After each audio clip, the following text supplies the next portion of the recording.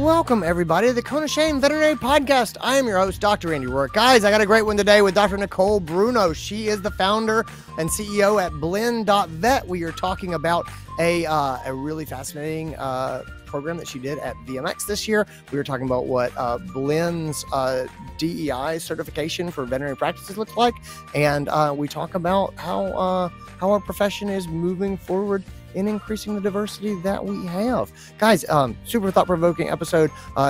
Niccole is amazing. You guys are gonna love meeting her. Gang, let's get into this episode.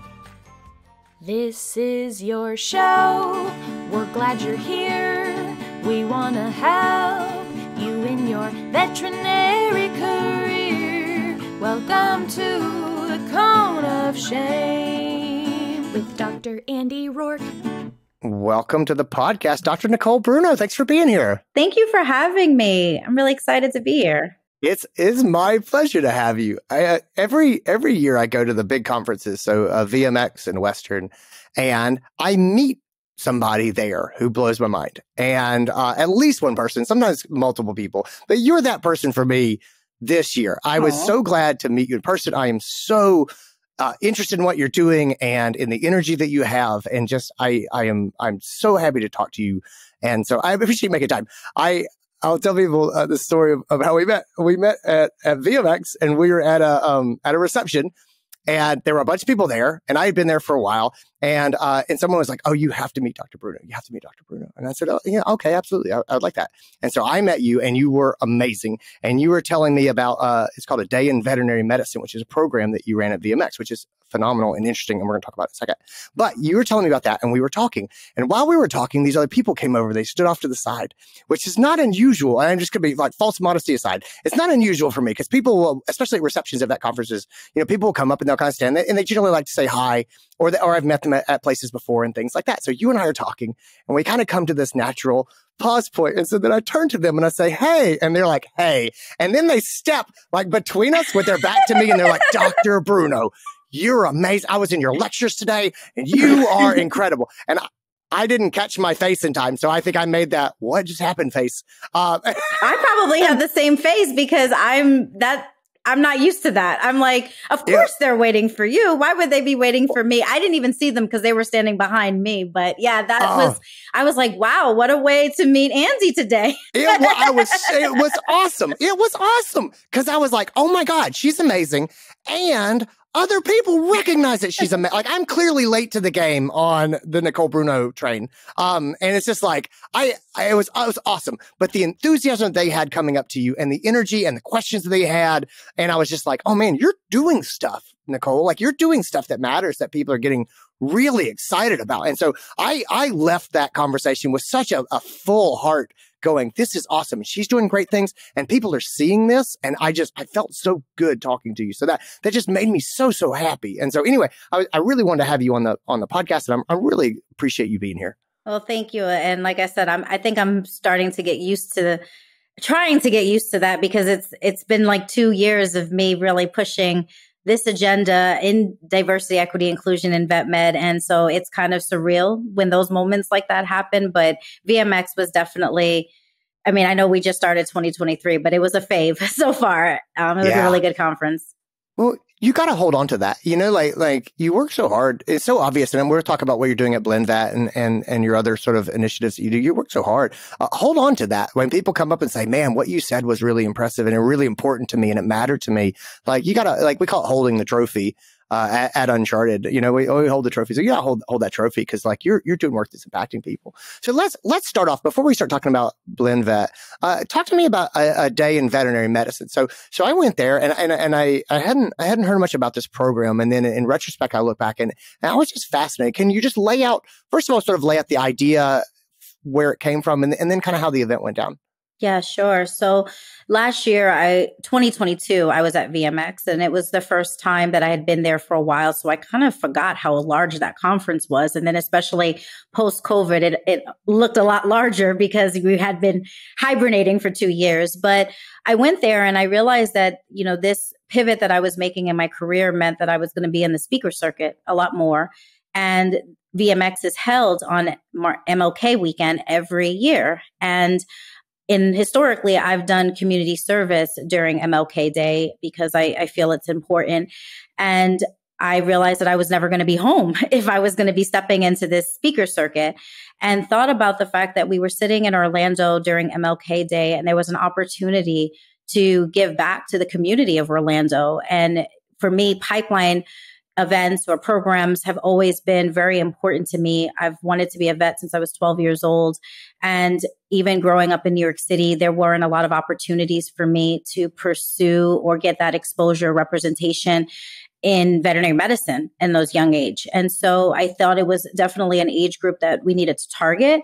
And I thought about how it would be great if we could bring the students to the conference and let them get a chance to see us in our realm, so to speak, as opposed to me historically going to schools with all of these props for career day. So I just pitched the idea to NAVC and I said, let's do a, believe and belong in veterinary medicine and let students in underrepresented areas in Orlando come to the conference, and I will put together a faculty of, amazing veterinarians and technicians throughout all of the, diversity that we offer as, veterinary professionals, dermatology, surgery, emergency medicine, and general practice, and let the students rotate through these workstations. Let them hear from us and how our journey was into vet med. Let them know that no two journeys are alike. And my younger sister is also a vet. And even growing up in the same household, we have two completely different journeys in vet med. So I, leveraged the team that I have as friends and colleagues, and we put together this program. And then another important part for me was also allowing the parents to see what their role is in supporting students. I don't think I could have made it in this profession without my mom, who really found opportunities for myself and my sister when there were none. And so wanted her and give her trophy, so to speak. And she spoke with the parents and, let them know, like, this is how we as parents can support students into vet med. What does your sister do? So my sister is a veterinarian. She works for the ASPCA. She does forensics. That's amazing. That's so great. Yeah. Can you, let's start to unpack this a little bit. So I'm really interested in the profession as a whole. A pipeline, diversity pipeline for our profession is something I'm really interested in. I think representation is really important. I think one of my sort of positions is if we want to be the trusted voice of pet owners, then we need to represent pet owners and they need to see themselves in us. And that's just a big part of us being approachable and building those relationships that we need to have.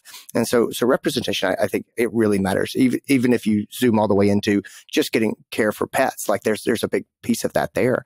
Can you give me your perspective on what sort of the pipeline looks like in vet medicine right now, and just sort of start to unpack where we are in terms of representation in the profession and how we're doing as far as trying to increase our diversity? Yes, I definitely can. So I'll start where we are currently.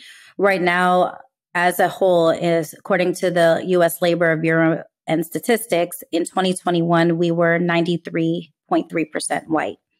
Less than 2% are Black veterinarians, less than 5% are Latinx, and less than 6% are Asian. So overall, less than 10% of veterinarians are diverse, or as far as racial ethnicity. Sure. So when we think about how does that go backwards into the veterinary schools currently, we're still not seeing, although we've had an increase of applicants of, I'll say the word BIPOC, but it's Black, Indigenous, people of color. We've seen an increase in those applicants, but we're still not seeing overall an increase in the representation of veterinary students. So according to the AAVMC in 2024, we were still about 75% white as far as veterinary students. So then we go back further into the pipeline where we're going into colleges.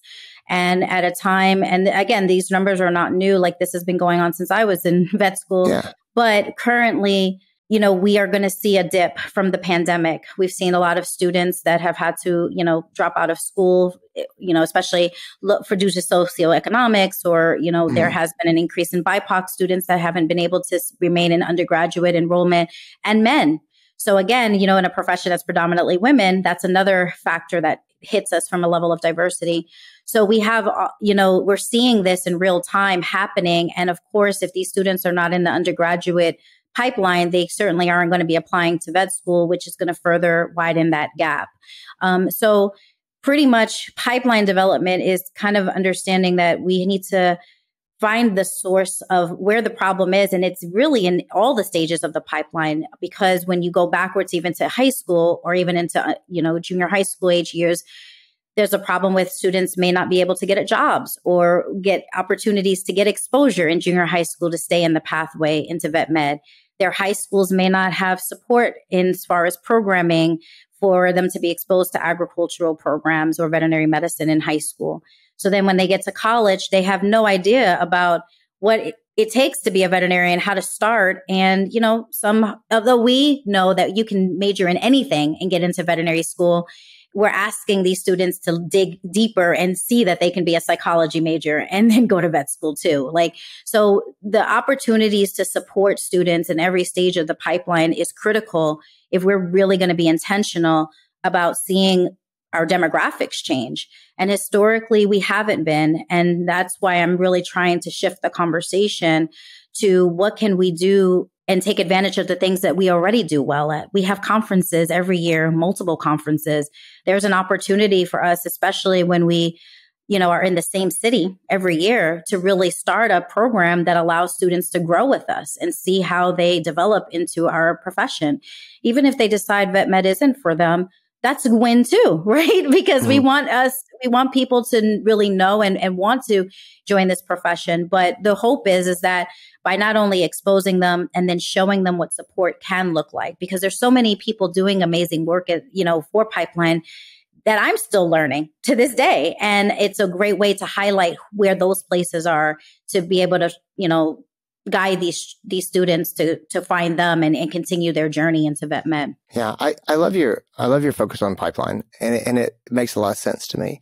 Can you go ahead and let's step sort of to the side for a moment? When I sort of brought you on, I introduced you as amazing, but I didn't lay down the fact that you're a practicing veterinarian. You've been a veterinarian for 16 years. You graduated pretty much when I did from school, and you were you're a busy person. So you practice, you are a member of the Cornell University Advisory Council. You serve on the advisory board for Pause Abilities, which is a mentorship platform. You're a facilitator for MentorVet, which is the company that Dr. Addie Reinhardt runs, and I'm a huge fan of hers. You just do all of these things. And you're also the CEO and founder of Blend.Vet. And I want to start to talk about Blend.Vet a little bit. And so these are all the things you're doing, and you have this emphasis on pipeline, which I think is amazing. I want to come back to in a moment. Can you step over just to the side for a second and talk to me a little bit about Blend.Vet and what your company does, what you do over there? So a lot of my goal with starting Blend.Vet was to create a veterinary hospital certification program in diversity, equity, inclusion, and belonging. That stemmed from being a veterinary leader, because I used to manage veterinary hospitals, and seeing the values that leadership can display to kind of create environments of inclusion in vet med, and realizing that if we are good as a hospital culture, that just mirrors into how we interact with the community. So I felt like that was a way for me to really bring in and emphasize that training in DEI needs to be for all roles in a hospital, because we all contribute to culture.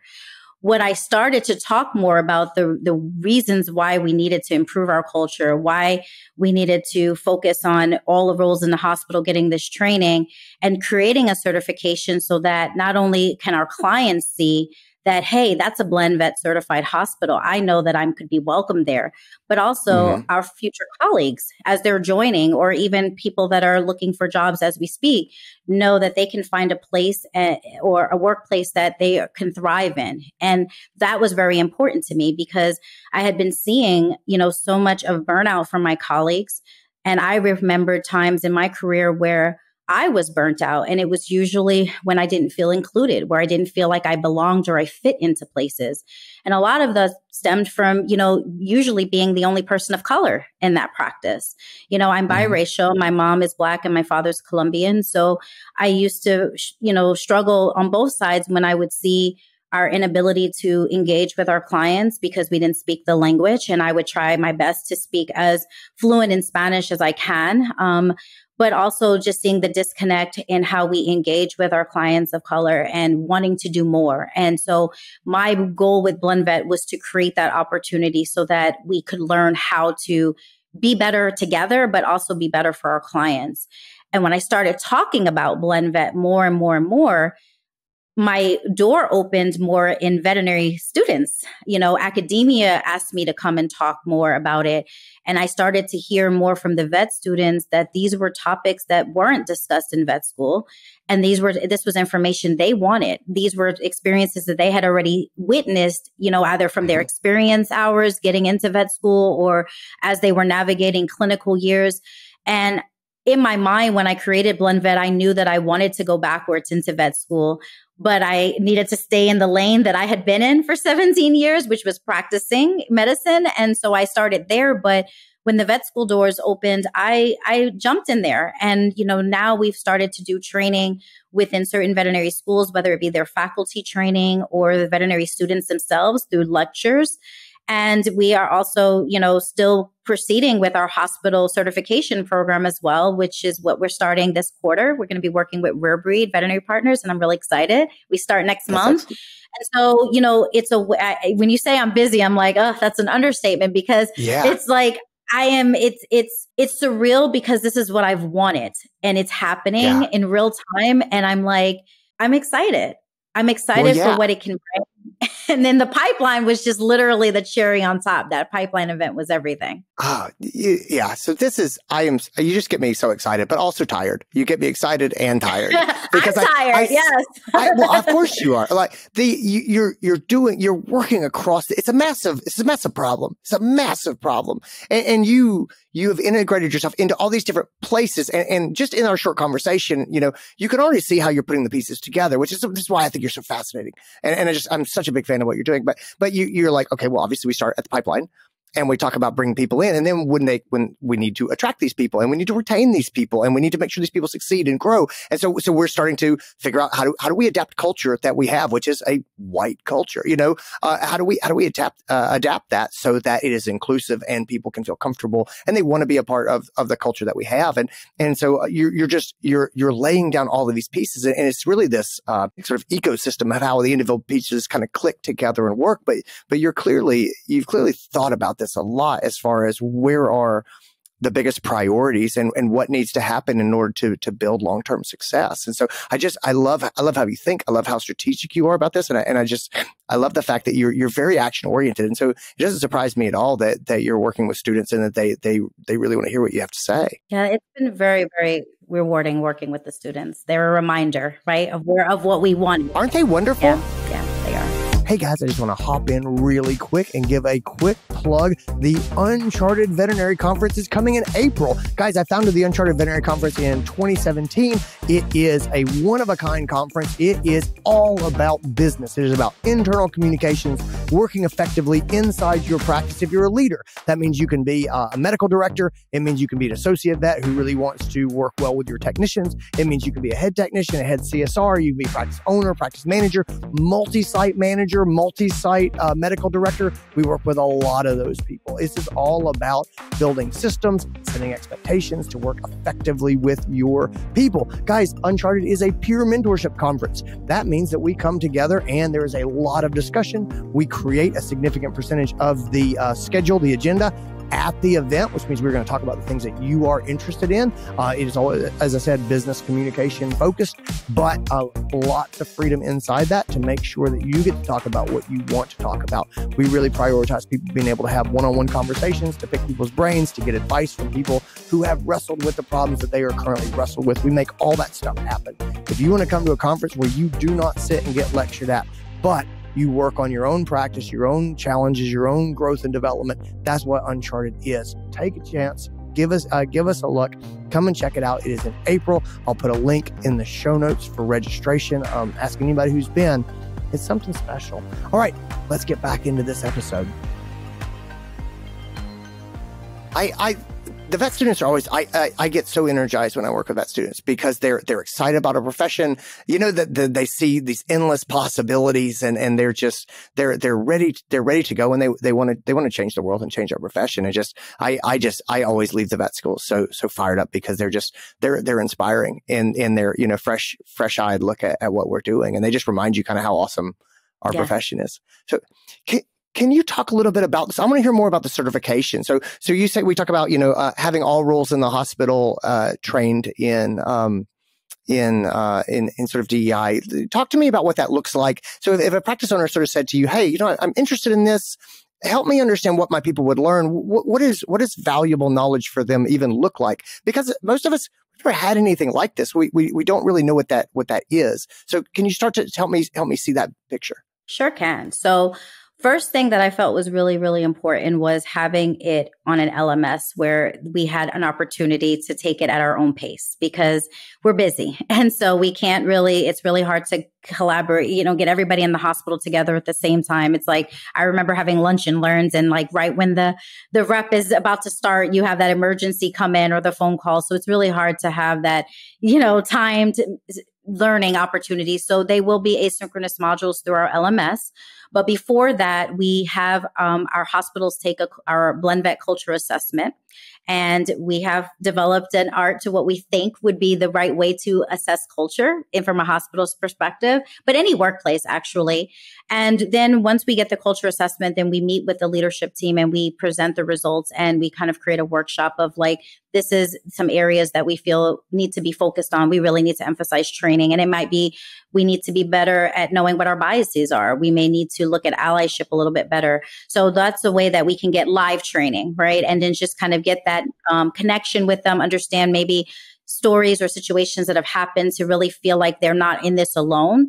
And then afterwards, we introduce the staff and with now the leadership knowing their role in supporting their staff through their LMS. And they will go through modules under each element or value of Blend. So I didn't really mention what Blend stood for. It's not an acronym, but the Blend itself stands for the values of what I feel create a great hospital culture. That's one of inclusivity. So B stands for building relationships. So how do we build these relationships with our team?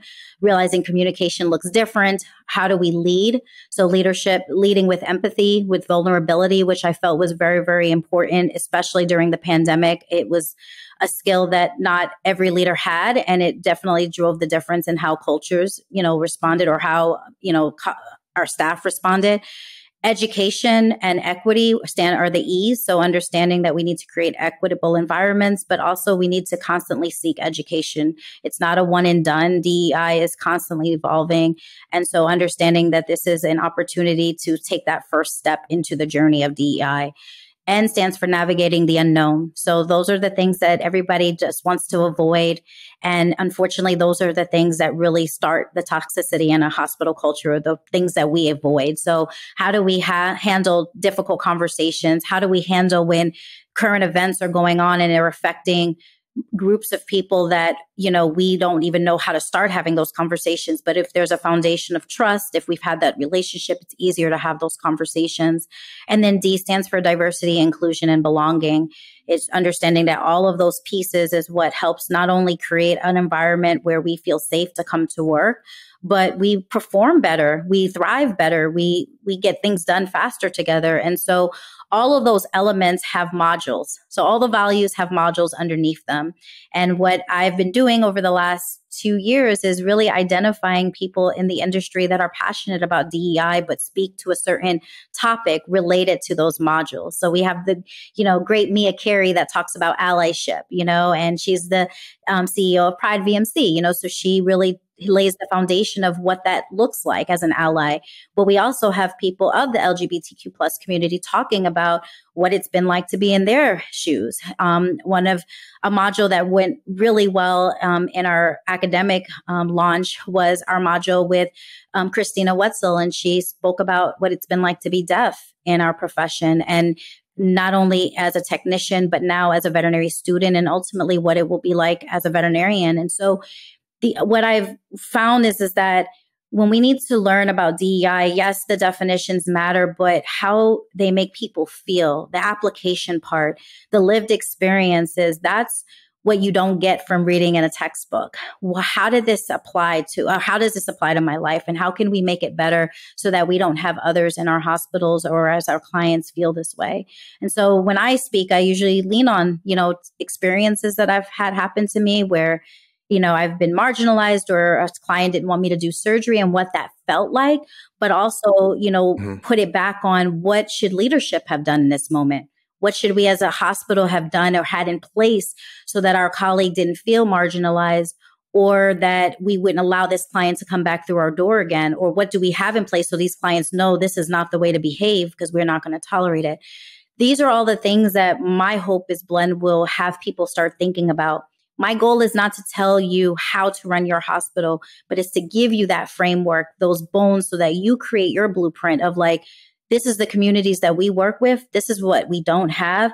We need to hire to fill in that gap so that there are no language barriers. Yeah. So that's the purpose of Blend. So they go through these modules. There's reflective activities. There's opportunities for the hospital to, partner with Blend to have a facilitated conversation to kind of really tie in the module together. And then to become certified, we ask hospitals to do some community service, which is why the pipeline events really are helpful for me to let them see how we can do that very easily. But also internally, what are you going to do in your hospital to make it better for your staff, for your clients that come into your doors? And that can be what they deem is the next best step for them. But putting that all together and really making a commitment to that educational process and that evolution, and then actually creating the actionable step, because you're correct in that. I'm very action oriented.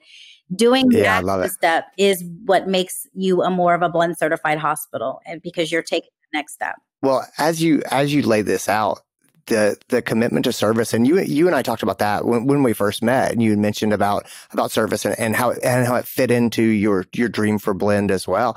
And we start with this conversation in the pipeline, and then we talked about service, and then how that feeds back into this pipeline, and go, God, Niccole, you built this beautiful thing. Like it makes sense and it works. And anyway, I keep saying how impressed I am. Well, thank you. Thank you. I appreciate it. So let me ask you this. So we've talked about we've already kind of sprawled across every aspect of practice, from, recruiting at the undergraduate and pre-undergraduate levels all the way up to practice leadership.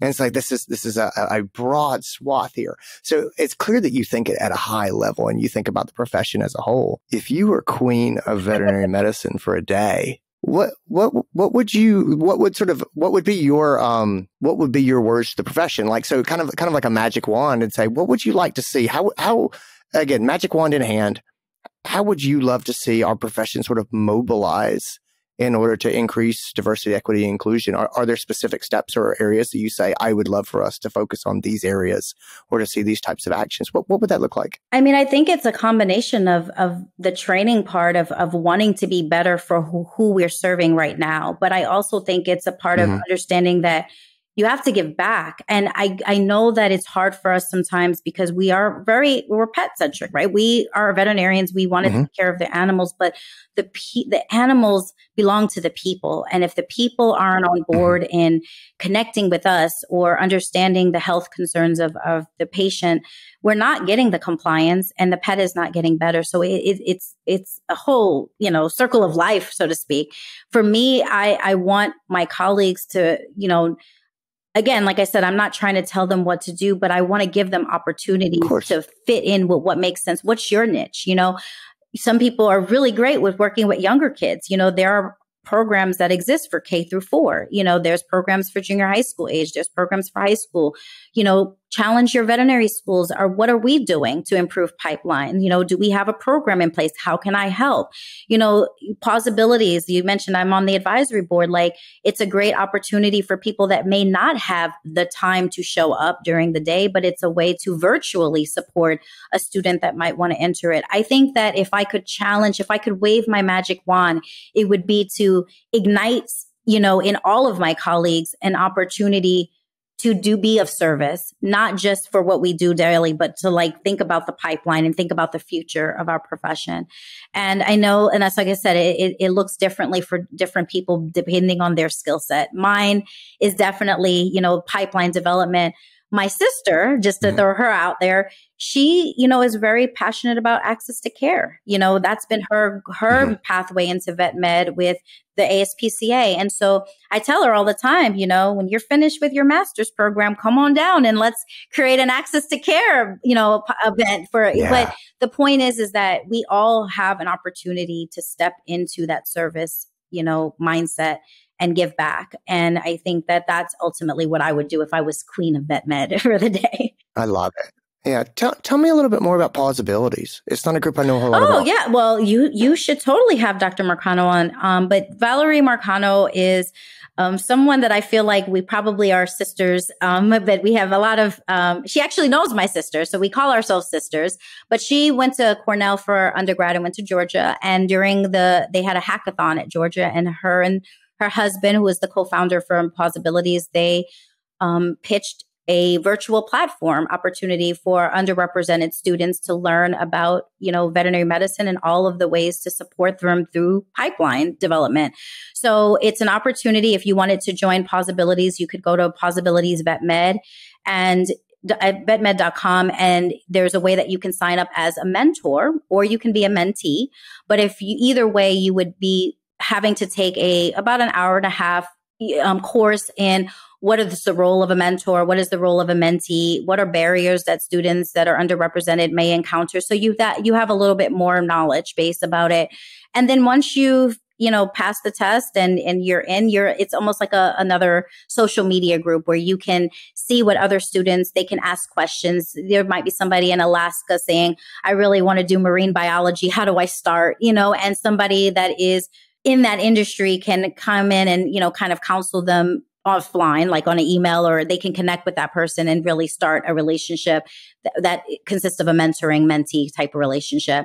So it's allowed me, sometimes I've had students reach out to me to ask me about things, knowing that I'm from New York, what opportunities or what high school, what hospitals did you shadow at? And sometimes I'm like, well, you know what? I have a sister who's a vet that lives in New York, so I can connect you with her. So sometimes I'm a connector, and sometimes I'm giving the advice.